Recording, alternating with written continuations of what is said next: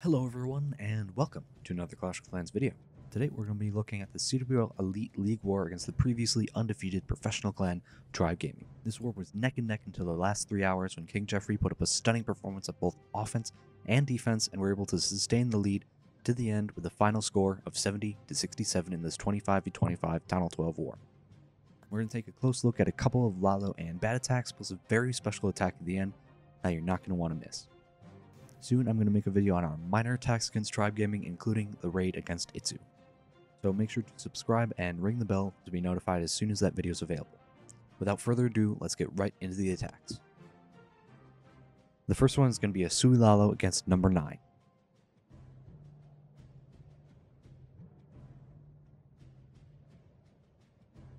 So unlike most attacks, we're going to start with the Siege Machine to take out this Inferno Tower compartment and make the base a lot more square. So the balloons in the blimp with the haste spell clear out that whole compartment, and he's going to drop the heroes over at 10 o'clock on those elixir collectors to walk down towards the eagle location. But he's not going to break in or anything, he's just going to make the pathing a little bit easier for the balloons. And you're going to see a very interesting way to place all of his balloons that actually worked.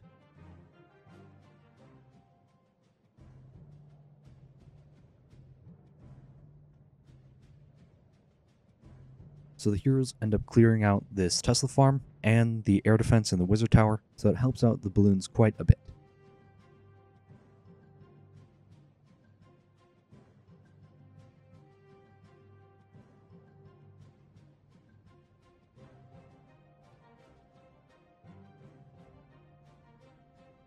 Since he made the base so rectangular with the entry, he's going to be able to drop all of his lava hounds and balloons just all in a line to just path across the base at the same time, and that's going to crush this base.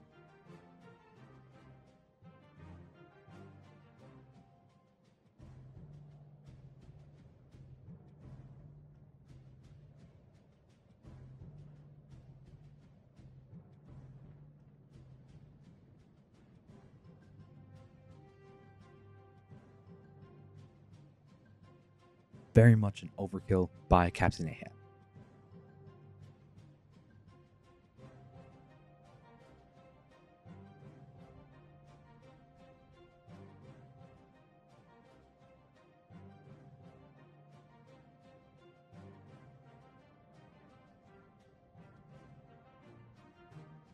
Next up, we have the attack by Unicorn on number 11.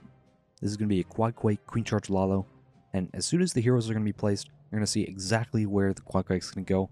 He's going to go right from the outside into the Eagle. He's going to let the Queen get straight into the base after taking out a lot of HP on all those high HP buildings like the Expos, the Inferno, and the Eagle. So she's going to be able to walk through that a lot faster than if it was just a jump or wall breakers.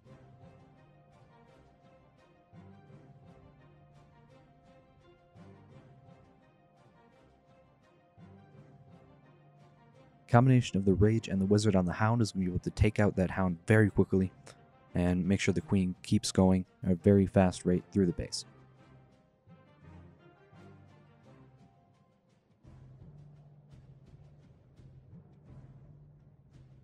Freeze on the Queen allows the friendly Queen to keep her ability intact while dealing with the enemy Queen. Here's a fun fact: if the enemy Queen is inside the defensive warden radius, the Queen gets an HP buff, and your friendly Queen requires 1 extra hit on the enemy Queen to take her out.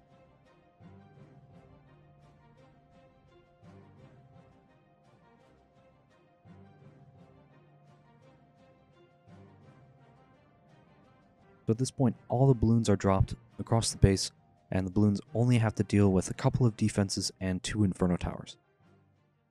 With the Eagle and the Town Hall down, the balloons are able to just wipe out the base even without the help of a bunch of spells.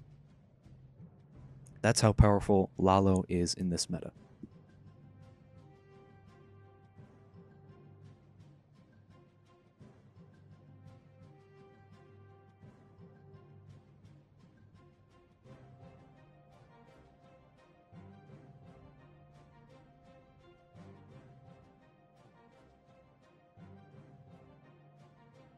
So next we have Tungsten Carbide taking a small spin on the Bat Drag attack strategy. Going to start off with a Golem on the Archer Tower, but unfortunately Tesla pops and the Golem decides to walk around the gold storage, so it's not able to distract the Wizard Tower as it was supposed to.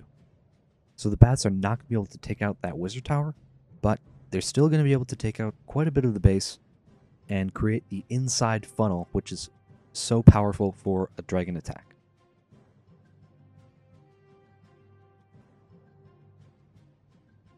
So then he drops dragons for each side of the funnel, and he's going to save the heroes for the backside, where they're just going to walk around the backside of the base around 3 o'clock to the 6 o'clock area, taking out the backside defenses, so then the dragons have a chance to take out the inside of the base faster.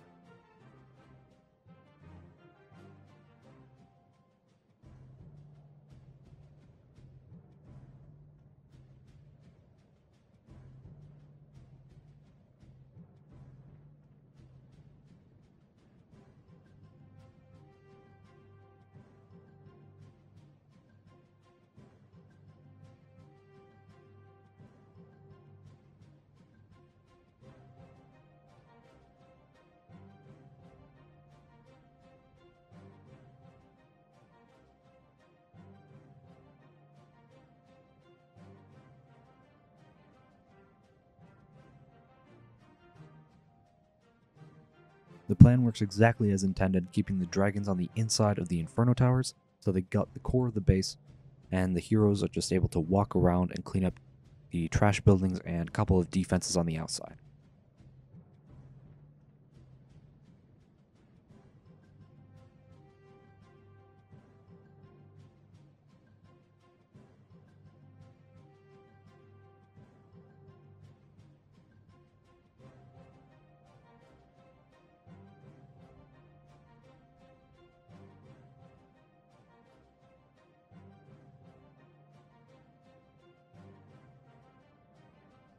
Nice attack, Tungsten Carbide.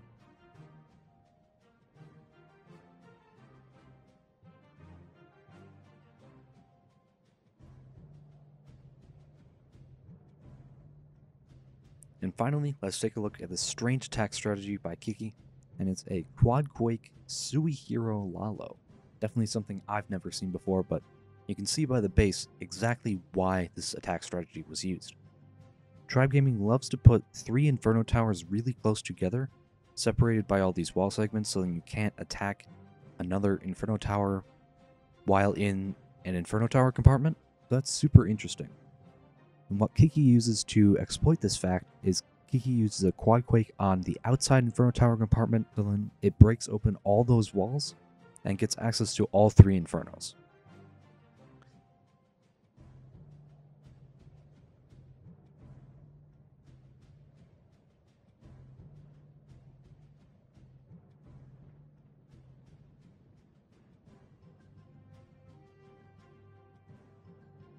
Now, unfortunately, the Queen did not step up to the 3rd Inferno, but it ended up being a triple anyway. So pretty much spam Lalo from the bottom, because having all the loons on the field is very powerful and can easily be rewarded by a triple.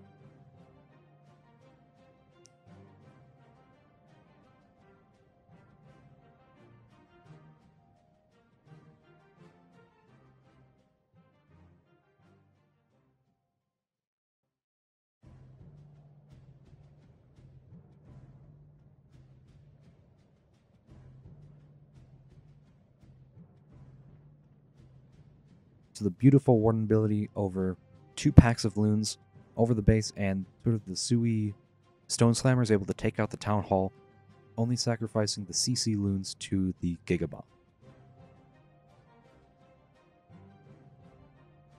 So that's going to do it for part 1 of King Jeffrey vs. Tribe Gaming. Tune in next time to see all kinds of minor attacks. I'm Raze Gaming, and I'm out.